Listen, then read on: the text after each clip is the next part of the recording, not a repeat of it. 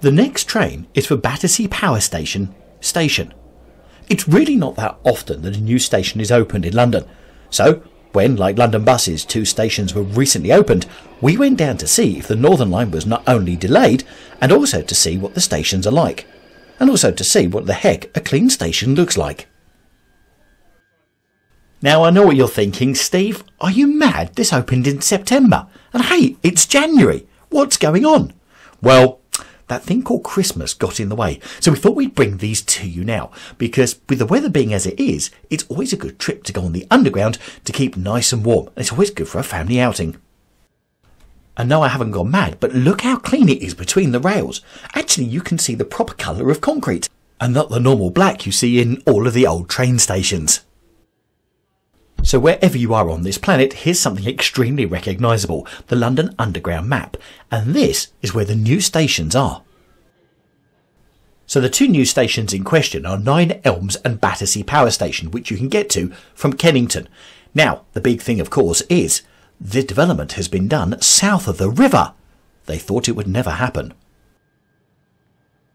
Now the purpose of this video isn't to tell you how much they spent, etc, etc, etc. There's some other fantastic videos on YouTube you can plug in and go and see those. The idea here is just to show you around, because if it's a rainy day in London, there is nothing better than getting on the tube and sort of whizzing round. And actually, if you fancy coming south of the river, coming to Battersea is a good way of doing it, and I'll tell you more in a minute.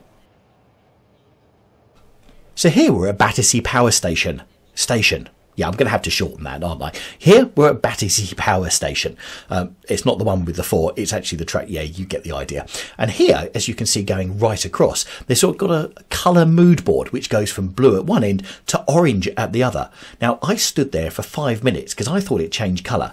It doesn't. But actually, it does look quite pretty.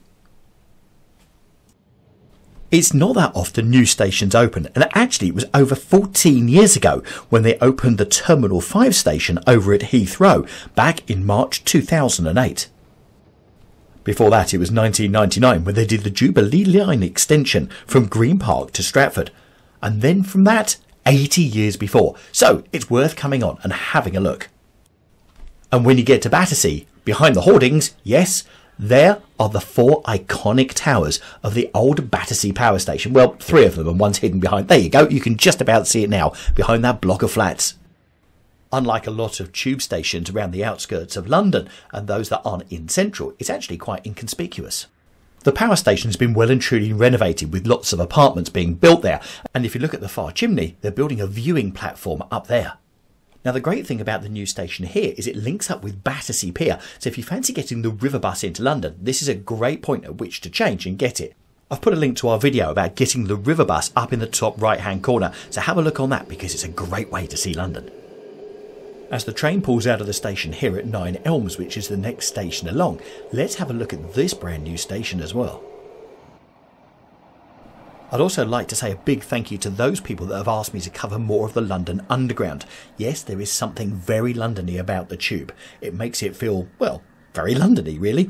So we've got this here specially for you. So if you're enjoying it, please hit the thumbs up button so we can spread London to more people so they can get to love London more as well.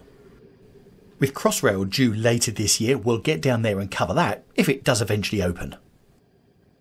Now, if you like getting out and about in London, let me give you a tip. Come down here to Nine Elms, because at the Nine Elms Fruit and Veg Market, which normally operates Monday to Saturday, on a Sunday they have a massive market which is open to the general public, selling so many different items, both new and used. So it's well worth coming down here, even if you haven't got the intention of buying anything, but to come and have a browse. It's a great place to come on a Sunday.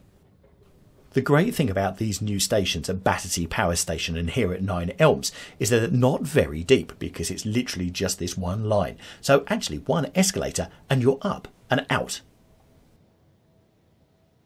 Also with lift availability at both stations, it makes both the train stations really accessible for everybody.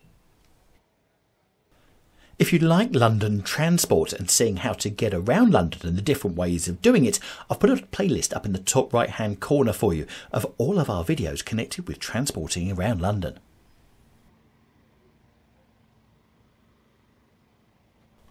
The station here at Nine Elms has been built in the same way as that over at Battersea Power Station. And as we take a look, there you go, you've got that bit that overhangs the corner, but just slightly taller. Using your Oyster card or your contactless debit card, we're in Zone 1, so everything is close by, and also it's quite cheap on fares. Completely uncharacteristically, the Northern Line hasn't been the misery line, and everything seems to be working okay today. And here comes our train to take us away to the next video here on London Visited.